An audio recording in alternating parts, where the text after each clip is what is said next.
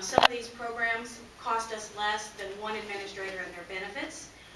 So to me, it seems like we're saying administrators are more important than programs, because the first thing we're cutting is programs, not administrators.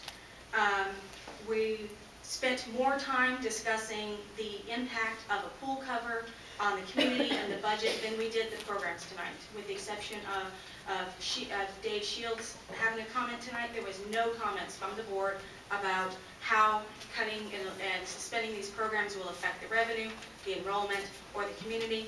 But we spent a large amount of time just a few meetings ago discussing those exact same things about a cover of a pool.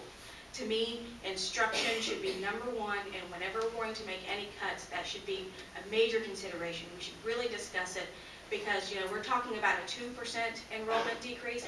I think we're going to be lucky if that's how low it is. I think that with the cuts that we're doing, and with right now us being tied for the highest tuition for community colleges, I think I will thank God if that's how low it is. I think it's going to be much higher unless we make some major changes here very quickly, and it's only going to get worse if we don't make these changes.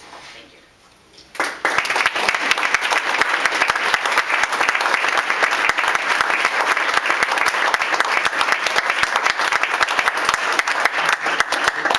We'll move back to the action item.